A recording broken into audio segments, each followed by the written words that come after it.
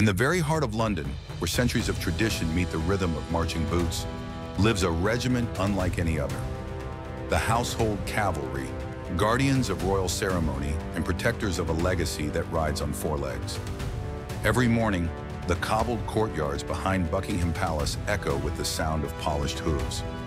Hundreds of royal horses stand in perfect formation, calm, disciplined, majestic.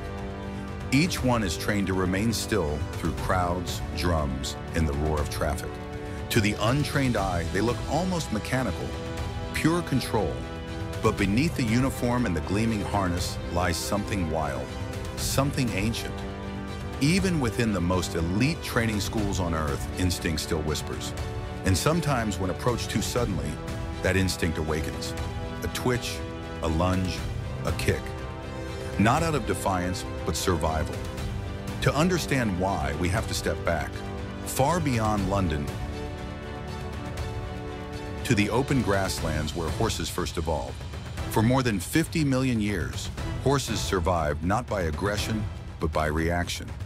Their entire nervous system is built for one purpose: to detect danger and respond before it strikes. It's called the fight or flight reflex, and it's hardwired into every horse alive today. A horse's eyes sit on the sides of its head, giving it nearly 350 degrees of vision. But there's a blind spot directly behind its tail and right in front of its face. When something suddenly enters that unseen zone, a hand, a camera, a child, the brain doesn't pause to think, it acts. Muscles tighten, adrenaline floods the body, and in less than a quarter of a second, the leg fires backward. It's not a choice. It's nature's fastest decision.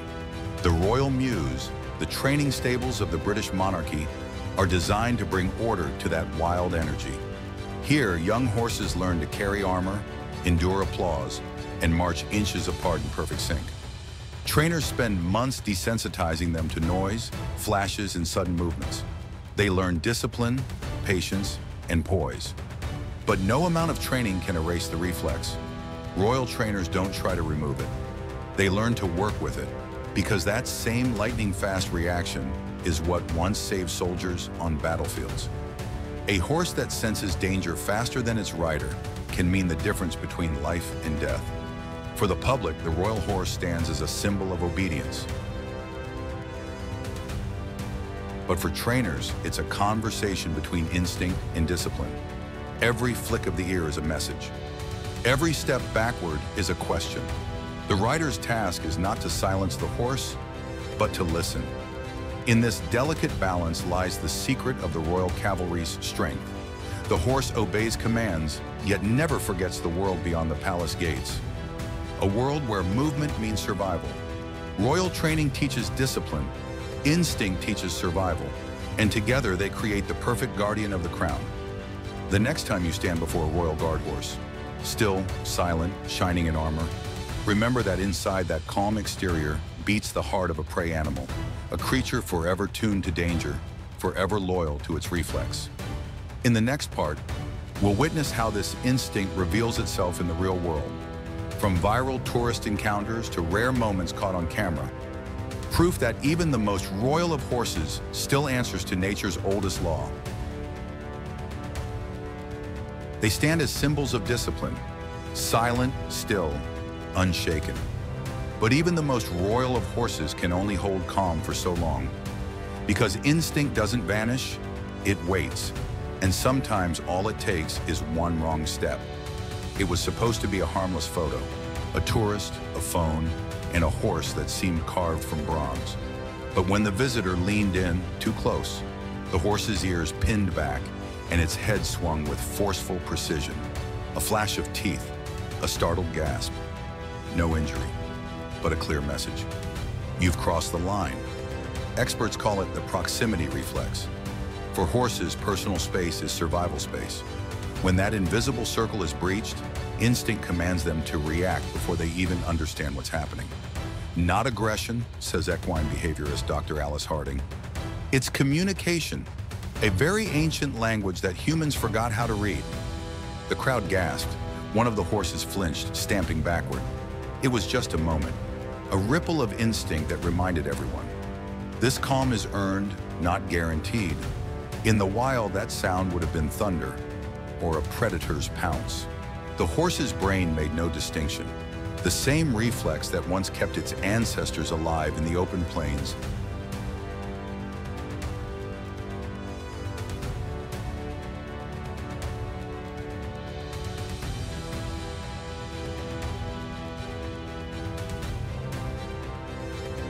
now fires in the shadow of Buckingham Palace. Even the royal setting cannot silence biology, explains Captain James Rowe, a veteran cavalry trainer. They're trained to trust, but never to forget their prey animals. The guard's calm hand did more than command obedience. It spoke reassurance. Because for horses, trust is not built through dominance, but consistency. To outsiders, it looked like a scuffle. But for riders, it was simply one horse reminding another of boundaries.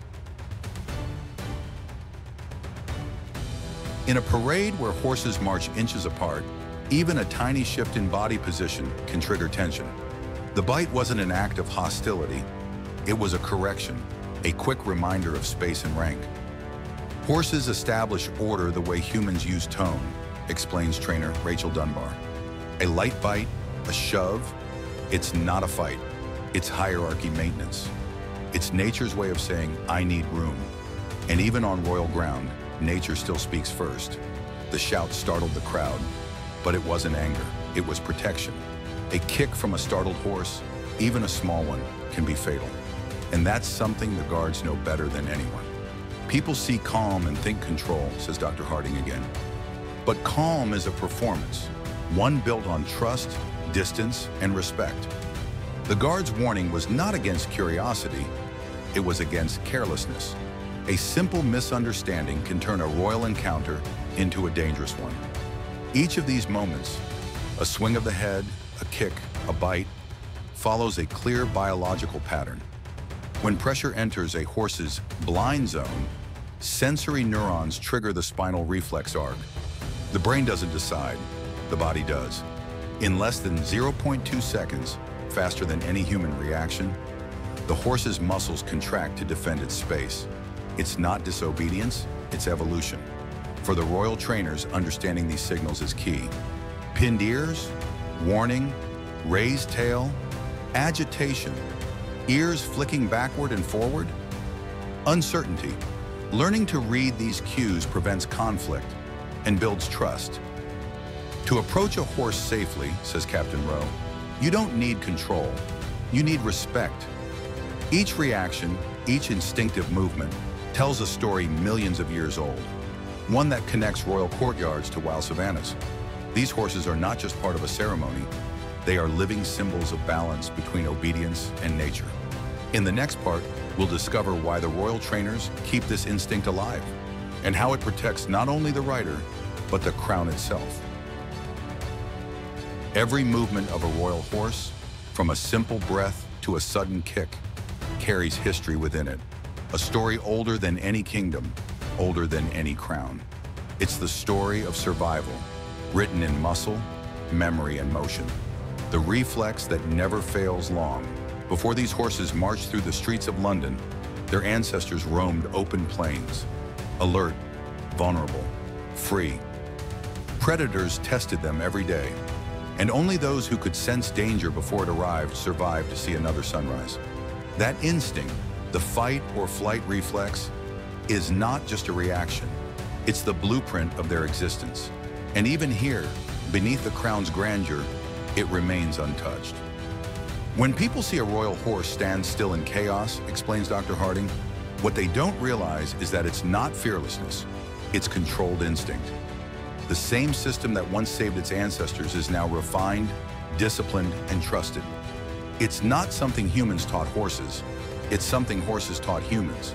Centuries of warfare and ceremony have depended on this perfect collaboration. The human provides direction, the horse provides intuition.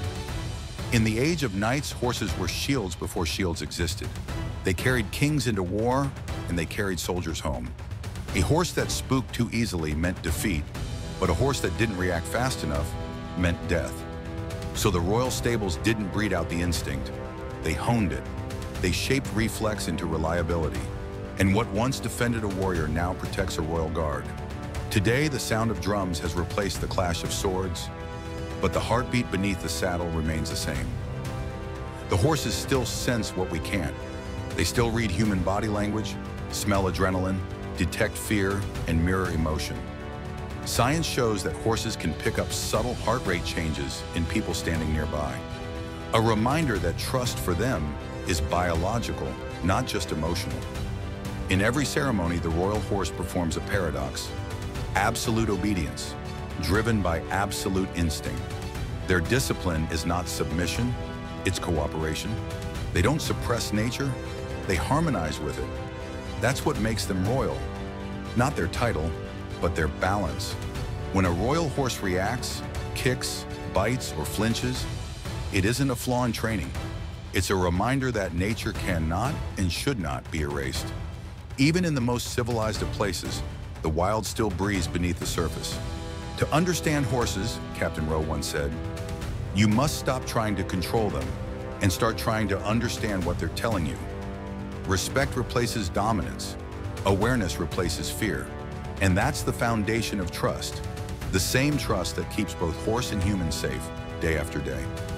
The instinct that makes a horse kick is the same one that has protected humanity for centuries. Awareness, reaction, balance. We often see the royal horse as part of tradition, but in truth, it's a living teacher, reminding us that nature doesn't vanish under ceremony. It adapts within it. Each reflex, each breath, is a dialogue between worlds, the human and the wild, the crown and the creature, order and instinct. And maybe that's why the royal horses continue to inspire awe. Because they show us what we often forget, that control is never the opposite of instinct. It's the harmony with it. So the next time you walk past the royal guards, remember the strength behind their stillness. That calm is not just training, it's trust. That silence is not emptiness, it's understanding. And the instinct that never fails, it's still there, watching, breathing, protecting. This documentary is dedicated to every rider and trainer who listens before they lead, and every horse that reminds us that respect is the true language of command. If this story helped you see the royal horse in a new light, like, share, and subscribe for more journeys into the minds of extraordinary animals. Stay curious, stay respectful, because every creature, royal or wild, has a story worth hearing.